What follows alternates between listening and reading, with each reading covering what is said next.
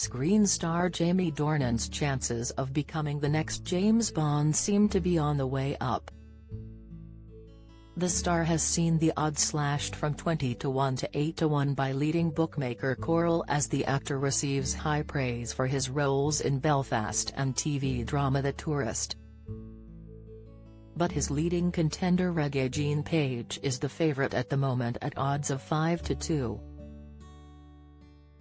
Coral's Harry Aikenhead said, "Dornan has shown his talent in two very different roles recently in Belfast and The Tourist, and we now think he's a leading contender to be the next James Bond.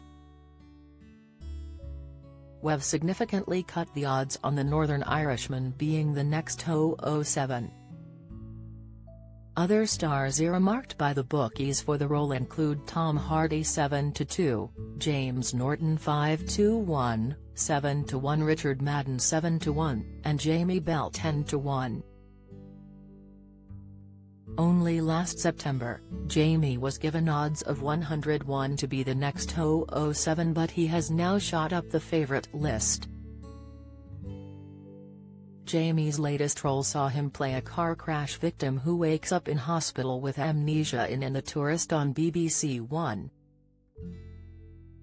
The hit programme has catapulted Jamie's skills as an actor back into general discussion, not to mention his recent film Belfast, which has seen him tipped for an Oscar nomination for the Kenneth Branagh movie.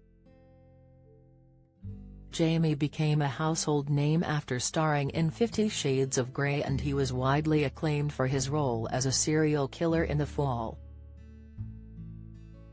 Some have suggested that Jamie's success could inadvertently hurt his chances of being the next Bond for the simple fact he is becoming too well known.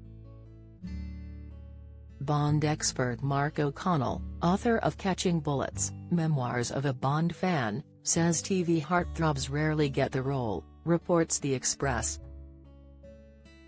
There is always the bookies' favourite, and it tends to be whichever good-looking actor is launching a new television show at the weekend, with a clever PR team generating such rumours, he told the BBC.